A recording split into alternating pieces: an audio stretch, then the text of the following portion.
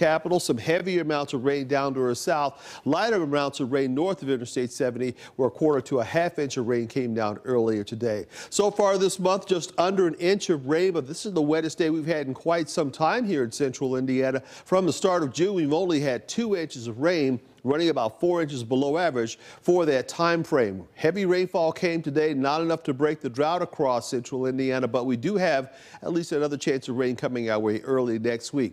So far this year, only 11 completely dry weekends, and this weekend is shaping up to be a nice dry one, so make some outdoor plans before the heat and humidity come back early next week. We'll see a few scattered clouds around early tomorrow morning, but drier air will settle in throughout the day. The winds will be rather gusty at times tomorrow, up around 20 miles per hour, and that's going to keep our temperatures on the cool side. At noon, the temperature at 80 in the lower 80s coming up by 6 o'clock on Saturday. More sunshine coming our way on Sunday, and the humidity is going to stay comfortable, but it is going to be a little bit warmer by Sunday afternoon. We'll stay with a sunny sky, and we'll find the high temperature in the middle 80s. Not as windy on Sunday, with a northeast wind at 5 to 10 miles per hour. Check out the 7-day forecast. A comfortable weekend. Great weather to get out to Victory Hill and check out the Indians this weekend. The heat comes back on Monday with sunshine, the high at 90. Then we'll see another chance of showers and storms coming away on Tuesday with a high at 88. Another cool down comes our way for Wednesday and Thursday with lower humidity.